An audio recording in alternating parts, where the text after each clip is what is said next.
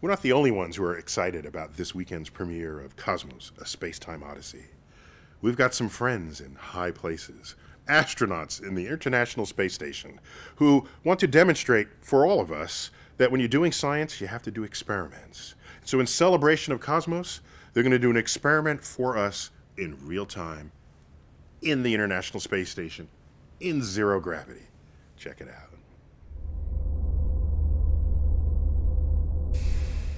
Greetings from the International Space Station, where we're currently 260 miles above the Earth in a weightless environment.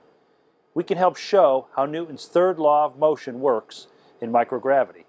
If I keep my feet planted, like this, to represent gravity, this space shuttle model will fly, but won't come down to the floor like yours does on Earth. The mass of this space shuttle model is not very high relative to me. So to get a clearer demonstration of Newton's third law in microgravity environment, we need to increase the mass of the shuttle model. I'm going to ask for the help of the space station's commander, JAXA astronaut Koichi Wakata. Commander?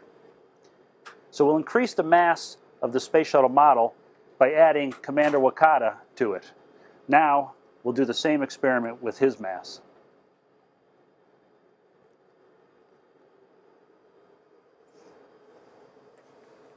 Newton was right.